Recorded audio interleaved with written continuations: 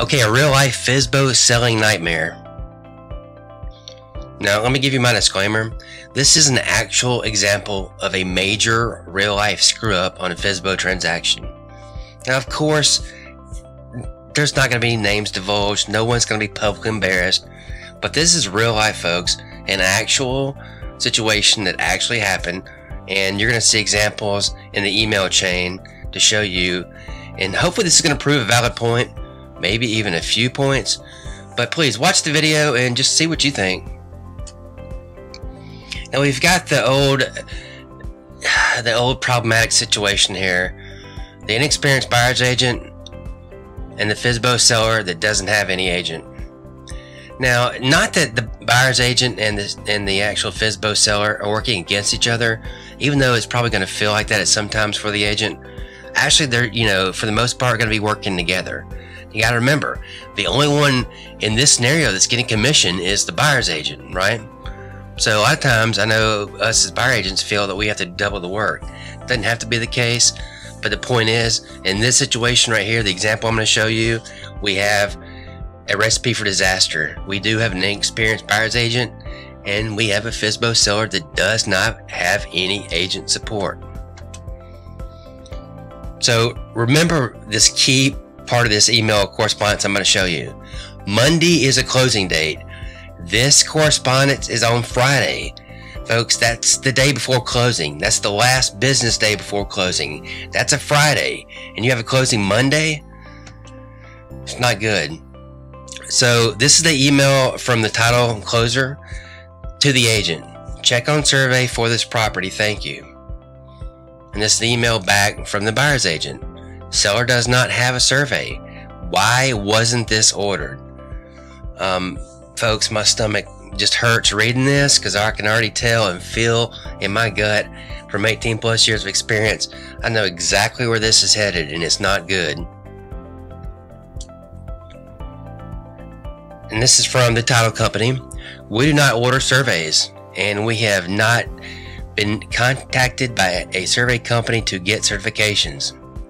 Okay, let me just clarify something and point something out real quick. I know a lot of people are going to be thinking, well, they're already going to be putting blame on the title company. Now, I will say maybe the title company could have been a little bit more proactive, possibly, but it's not, honestly, it's not their job. And in my area, number one, third parties don't order the services for most agents, okay? So it's not normal, number one. And if it is normal, or if it does happen, you damn better sure have a dang checklist, and you better verify when these services were ordered, which in this case you're going to see didn't happen. And before I show you the agent's response, I just want to say I don't agree with it. I think it's in very poor taste. It's unprofessional. It's doing what I gripe about agents all the time. It's taking totally blame and pointing it elsewhere. The agent should have just sucked it up. The bad thing is that the seller stated it would have been different if the agent would have just said, hey, I made a mistake, didn't follow up, dropped the ball, it's my fault, sorry, I'm going to do everything in my power to fix it and get this thing closed as soon as possible. But the agent didn't do that. They blamed the title company. Not only did they blame the title company with just bad choices in their email, they also got the seller so fired up and got the seller yelling and blaming the title company. And, of course, now the seller knows that it was not the title company's fault, it was the agent's fault. Honestly, I mean, the agent just didn't keep up with the transaction, didn't keep up with the services being ordered, and it's ridiculous. But anyway, would have been nice to have known in the beginning that you don't order surveys. First title company that doesn't do that. I'll also make a review and state that so every other realtor knows this. Like I said, in my area, we order our own stuff. In this agent's area, I guess they're used to high dollar condos and they're lazy and they have title companies do the work for them. No matter if the title company does it, you still gotta okay it, okay? They're not just gonna do it without you saying something, okay? No company's gonna do that. They're not just gonna order it. If they do, they've lost their ever loving minds, and the owner or office manager better have their head examined because they're losing a ton of money probably in title searches. But this is one of the reasons why I wanted to make this video, because this response from the title closer to that email, to that agent, is just priceless. I think it's wonderful. It's right on point. It's professionally done. I'm not going to read it all, but I am going to ad-lib a little bit. You can stop the video if you want to read through it, which I suggest you should. It's very nicely done, in my opinion. But basically, title companies can only order surveys if they have instructions from the realtor as to who they want to use and who will pay the surveyor in the event the transaction cancels. Bingo, folks. They're not going to order the services without having something saying they're not responsible, okay? I know in our area in years past, there's been a huge problem with services like surveys, especially WDO or pest inspection, getting ordered, and because the deal didn't never close, or it didn't, it fell through, these guys aren't getting paid. They have to track down the clients, the agents, so it goes back to who ordered it. So survey companies, or the good ones, just aren't going to order the services without having something, to prove it in writing, telling them to order it. So once again, the agent screwed up, dropped the ball, and should have just took the blame, but they didn't. Okay, another issue with this that I want to point out is this buyer agent requests the seller's property disclosures 4 days, 4 days prior to closing, to comply with their office guidelines. Okay, that doesn't benefit the buyer one bit, getting the seller disclosures, property disclosures 4 days before closing. It's way past the time for that, right? I mean, ridiculous. This is just a good example of this transaction and how bad it was, and unfortunately, inexperience kills, and this is what's happening here. Now, I want to point out a couple of things, and I want to rub other agents wrong that are required to get this, extra documentation. But a seller does not have to sign or execute any document that is not required by either state, local, or federal law. If a document does not pertain to the transaction, you don't have to sign it. And what happens around here a lot is, for example, is agents will have documents just to disclose that there's not something, which is just not necessary. For example, if you have a house that's built after 1978, you do not have to have a signed lead-based paint disclosure. If your home is not located in an HOA, you do not have to sign an HOA disclosure stating it's not in an HOA. There's no reason for it. Now, another thing, seller property disclosures are not mandatory, but folks, they're extremely, let me emphasize, extremely helpful, and should be filled out prior to placing the property on the market whenever possible. And this is one of my gripes. People try to get out of this all the time, and you'll hear agents say, well, the seller's never been, owned the property. Well, they never, been to the property, been in the property. It doesn't matter.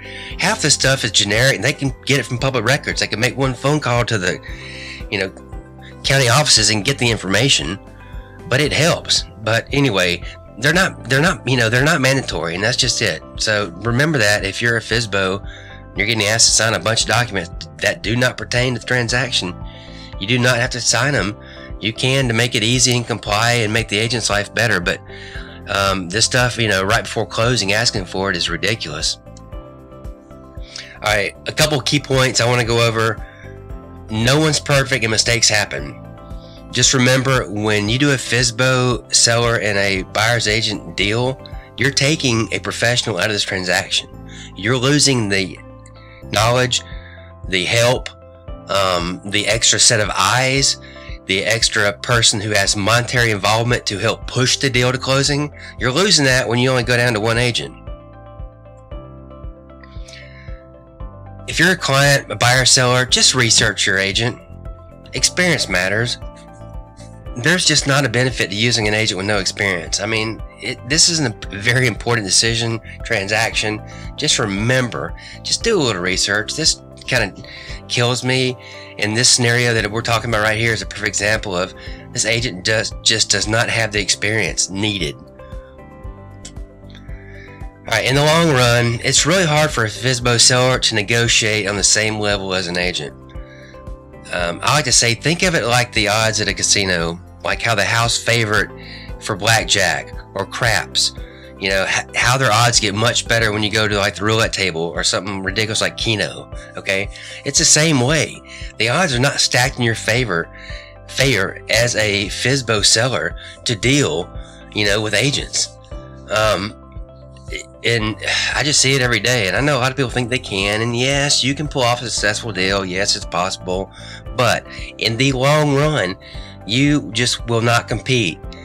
Okay, any agent that has any amount of experience just knows more. It's based on just knowledge and experience, and just just doing it and seeing what works and what doesn't work. My point is, in the long run, you're not going to compete on the same level as real estate agents when it comes to negotiations and selling the house on your own. Okay, for real estate agents, don't ever rely on anyone to order your client services but you or your assistant. It's going to end up biting you in the butt. I promise you. In the long run, it will end up biting you. There's no reason in the world but laziness to have a third party order the stuff for you, okay? And if you do have them do it, there's only one or two things you could possibly even do, and honestly, that's really the survey. You need to document the date it was ordered, who it was ordered from, and by who. You should know everything, the date it was ordered, because that date is a date you can go from the rest of the transaction. If you don't know and you wait to the end, you're going to look bad, and this is exactly the situation we're dealing with here. Okay, another thing for real estate agents, always have a checklist and verify the date services were actually ordered. Write it down. I mean, once again, there's not that much you can actually do, okay? But the survey and the appraisal, those two things will bite you in the rear end if you don't verify when they're ordered, because it never fails. I see it all the time. You get close to the end of the transaction, you're like, what about the survey? When was it ordered? I want a date. Okay, well, it wasn't ordered yet because the buyer hasn't supplied an extra document or so-and-so. Wait a minute, that would have been good to know a couple weeks ago. You need to know when these things are ordered. It needs to be written down if you're not ordering them yourself. But if you're not, then you're making a big mistake. Okay, with a selling agent in FSBO, where the sellers are representing themselves scenario, it's not the title company's job to be the other agent or babysit the deal. Okay, the title companies, you can't utilize them as your second agent. It's not up to them. It's not their responsibility. And I mention this because this happens a lot, and I see it, and I hear about it. I owned the title company for a couple years, a while back. I've seen it all, and I know exactly what happens, and just the tendency, especially with some agents that are just less experienced, they'll tend to rely more and more on the title company. Okay, if you do that, you're going to be just like this scenario here. You're going to get burned. All right, well, that's it. I hope this video helped.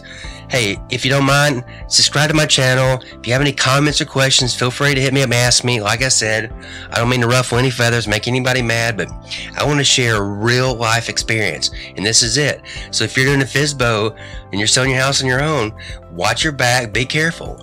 But hire me. I'll be glad to help and show you, and I'll save you a ton of money. Anyway, appreciate it. Thanks. Have a great one.